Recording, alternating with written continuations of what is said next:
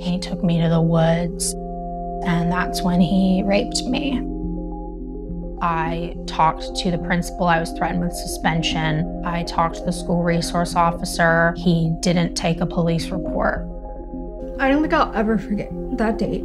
I went from being a fairly happy, healthy, athletic freshman to being like, you will not be driving me to school. I think part of me thought, who's to say this won't happen again? How many emails do you think you sent to Myers Park officials? I think somewhere between 50 and 60. How many of them got a real response? Regarding the rape? None. CMS, how many more lives have to be shattered? How much louder do we have to be?